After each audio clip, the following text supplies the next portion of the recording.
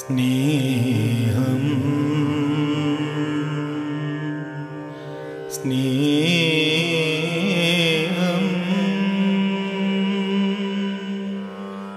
സ്നേഹം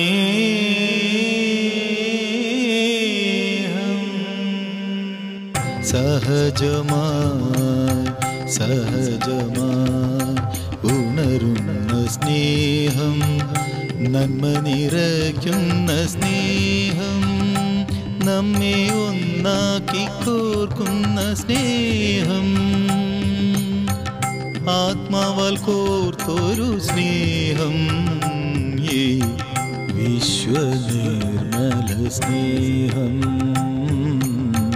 വിശ്വനിർമ്മല സ്നേഹം. സഹജമായി ഉണരുന്ന സ്നേഹം, നന്മ നിറയ്ക്കുന്ന സ്നേഹം, നമ്മെ ഒന്നാക്കി കോർക്കുന്ന സ്നേഹം, ആത്മാവാൽ കോർത്തൊരു സ്നേഹം, ഈ വിശ്വനിർമ്മല സ്നേഹം, വിശ്വനിർമ്മല സ്നേഹം, വിശ്വനിർമ്മല സ്നേഹം.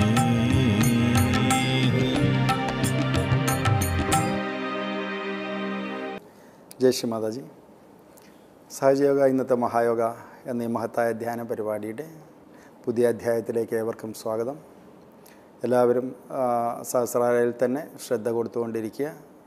കുണ്ടലിനി ഒക്കെ ഉണർത്തി ഉയർത്തി ബന്ധം ചെയ്ത് ആ ചൈതന്യ ലഹരിക്ക് ഉള്ളിലിരുന്നു കൊണ്ട് സഹസ്രാരയിൽ തന്നെ സർവ്വതാ ശ്രദ്ധ കൊടുക്കാൻ ശ്രമിക്കുക. കാരണം നമ്മളുടെ ആ ഒരു ചൈതന്യവുമായിട്ട് എപ്പോഴും, ആത്മാവുമായിട്ട് എപ്പോഴും സർവ്വതാ ആ ഒരു ശ്രദ്ധയിലിരിക്കാൻ ശ്രമിക്കുക. അപ്പോൾ അതുപോലെ തന്നെ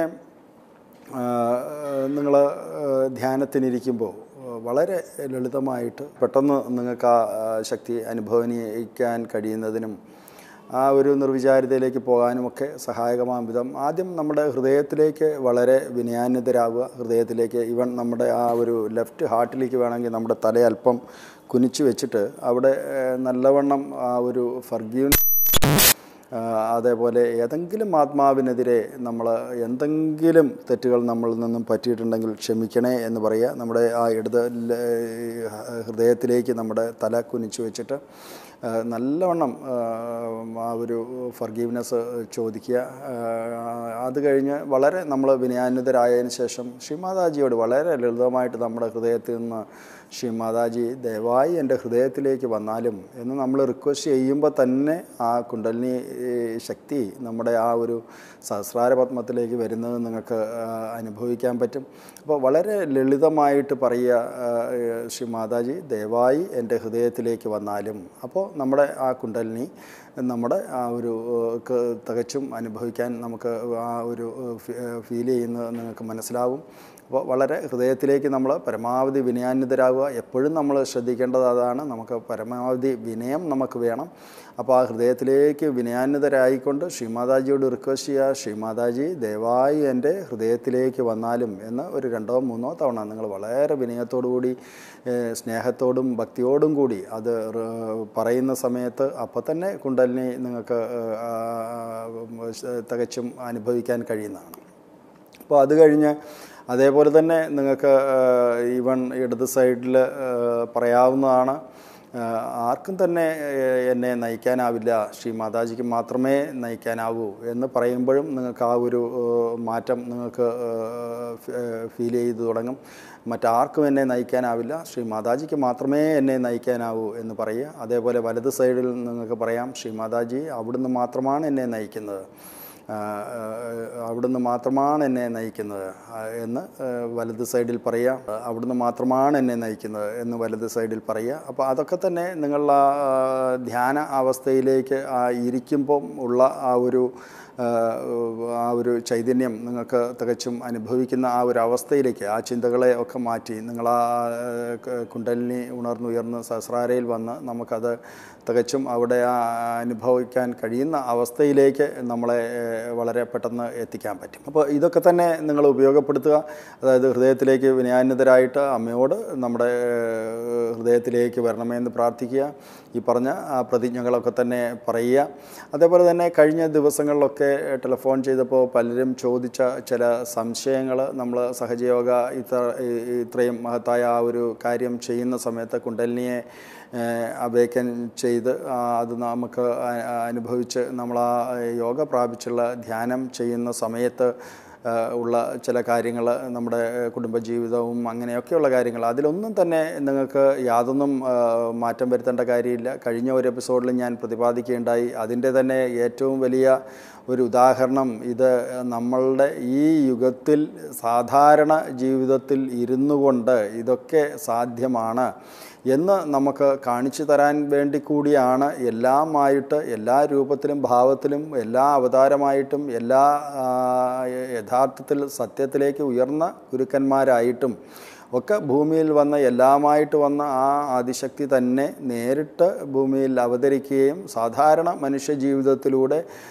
കുടുംബജീവിതം നയിച്ചുകൊണ്ട് ആ കുടുംബജീവിതത്തിൽ ഇരുന്നു കൊണ്ട് ആ മഹായോഗയിലേക്ക് എത്താം. ആ മഹായോഗയിൽ വളരെ ലളിതവും സരളമായ രീതിയിൽ ഇതുവരെ നമ്മൾ ധരിച്ചു വച്ചിരിക്കുന്നത് മാതിരി ഈ കുണ്ടലിനി എനർജിയെ അവേക്കൻ ചെയ്യാൻ കഴിയാത്ത ഒന്നല്ല. അത് വളരെ നമ്മുടെ ഹൃദയത്തിൽ നിന്നുമുള്ള ആ ശുദ്ധമായ ഇച്ഛയുണ്ട് എങ്കിൽ അത് തികച്ചും ആ ആദിശക്തിയുടെ കാരുണ്യത്താൽ അത് നമുക്ക് അനുഭവിക്കാൻ കഴിയും. അത് നമുക്ക് ഉപയോഗപ്പെടുത്താൻ കഴിയും. ജീവിതത്തിൽ യാതൊന്നും തന്നെ ഉപേക്ഷിക്കാതെ തന്നെ നമുക്കത് ഉപയോഗപ്പെടുത്താൻ കഴിയും എന്ന് കാണിച്ചു തരാൻ വേണ്ടി തന്നെയാണ് ആദിശക്തി ആ സാധാരണ ജീവിതം നയിച്ചുകൊണ്ട് കുട്ടികളും ഒക്കെയായി കുടുംബജീവിതം നയിച്ചുകൊണ്ട് ആ കർത്തവ്യങ്ങളൊക്കെ തന്നെ ചെയ്തുകൊണ്ട് യഥാർത്ഥത്തിലുള്ള ആ ഒരു സന്യാസം എന്താണ് എന്നുള്ള ആ ഒരു അർത്ഥത്തിലേക്ക് അത് നമ്മളുടെ ഒരു വസ്ത്രരീതികൾ മാറുന്നതോ അല്ലെങ്കിൽ നമ്മളുടെ താടിയോ തലയോ വളർത്തുന്നതോ അല്ലെങ്കിൽ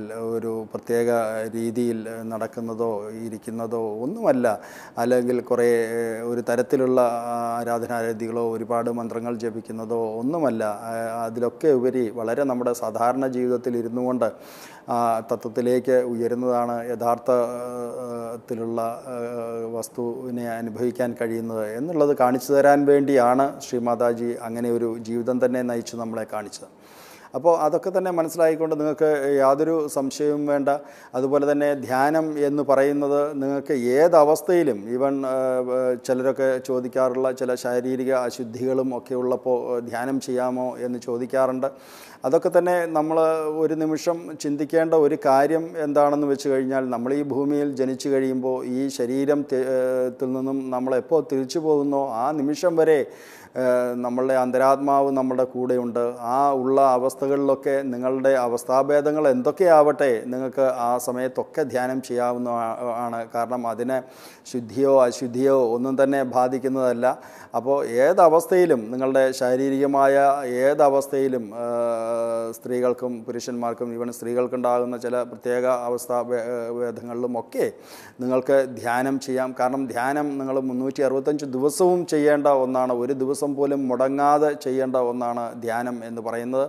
കാരണം നിങ്ങളുടെ കുണ്ടലിനി എനർജിയെ ഉയർന്നു കഴിഞ്ഞാൽ അത് ദിവസവും നിങ്ങൾ ധ്യാനം ചെയ്തില്ലെങ്കിൽ വീണ്ടും അത് ആ ഉറങ്ങുന്ന അവസ്ഥയിലേക്ക് പോകാവുന്നതാണ്.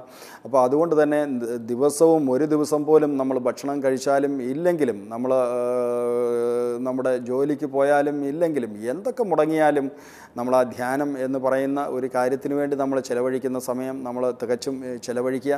അപ്പോൾ ഈ കാര്യങ്ങളൊക്കെ വളരെ ശ്രദ്ധിക്കണം. നമ്മൾ കഴിഞ്ഞ ദിവസങ്ങളിൽ നമ്മൾ മൂലാധാര ചക്രത്തിൻ്റെ ലം എന്ന ബീജമന്ത്രം ഉപയോഗിക്കുന്ന കാര്യം നമ്മൾ ശീലിച്ചു. സ്വാധിഷ്ഠാന ചക്രയിൽ വം എന്ന ബീജമന്ത്രം നമ്മൾ ഉപയോഗിക്കാൻ ശീലിച്ചു. അത് കഴിഞ്ഞ് നമ്മുടെ നാഭി ചക്രമാണ്. നാഭി ചക്രത്തിൽ വീണ്ടും നമ്മൾ നാഭി ചക്രത്തിൽ നമ്മുടെ വലത്തെ കൈ വെച്ചിട്ട് നാഭി ചക്രത്തിൻ്റെ ബീജമന്ത്രമായിട്ടുള്ള രം എന്ന ബീജമന്ത്രം നമുക്ക് നാഭി ചക്രത്തിന് ഉപയോഗിക്കാം. അപ്പോൾ രം നാഭി ചക്രത്തിന് 10 ദളങ്ങളുള്ളത് കൊണ്ട് അപ്പോൾ 10 തവണ രം ജപിക്കാം. ഈവൻ 10 തവണ ജപിക്കാൻ നിങ്ങൾക്ക് സമയമില്ലെങ്കിൽ 3 തവണയോ ഒക്കെ ആയാലും ജപിക്കാം. പക്ഷേ 10 തവണ ജപിക്കുന്നത് നല്ലതാണ്. 10 ദളങ്ങളുള്ളതുകൊണ്ട് 10 തവണ ജപിക്കുന്നത് നല്ലതാണ്. രം രം രം രം രം രം രം രം രം രം എന്ന് ജപിക്കുക. അപ്പോൾ ഇത് ജപിക്കുമ്പം അതിലൂടെ നമ്മുടെ ആ നാഭി ചക്രത്തിൻ്റെ ആ ഒരു ഊർജം വളരെ വർദ്ധിക്കാനും അതിൽ എന്തെങ്കിലുമൊക്കെ ന്യൂനതകളൊക്കെ ഉണ്ടെങ്കിൽ അതിനെ ഒക്കെ ക്ലിയർ ചെയ്യാനും ഒക്കെ ഇത് വളരെയധികം ഉപകാരം ചെയ്യും. അതിലൂടെ അവിടെ തന്നെ അതേപോലെ ശ്രീ മാതാജിയോട് നിങ്ങൾക്ക് കൈവച്ചുകൊണ്ട് റിക്വസ്റ്റ് ചെയ്യാം, പ്രതിജ്ഞ ചെയ്യാം, അമ്മയെ എന്നെ പൂർണ്ണമായും സന്തുഷ്ടനാക്കിയാലും എന്ന് നിങ്ങൾക്ക് നാഭി ചക്രത്തിൽ റിക്വസ്റ്റ് ചെയ്യുക. അപ്പോൾ എല്ലാവർക്കും വീണ്ടും ഒരു ശുഭദിനം ആശംസിച്ചുകൊണ്ട് ജയ് ശ്രീ മാതാജി. ഗുരു വിഷ്ണു ഗുരുദേവോ മഹേശ്വര ഗുരുർ സാക്ഷാത് പരബ്രഹ്മ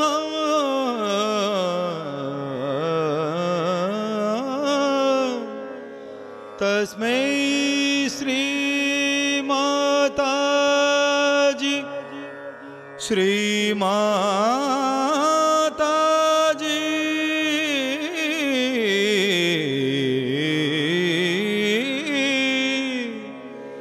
ശ്രീ നിർമ്മലാ ദേവി നമോ നമഃ.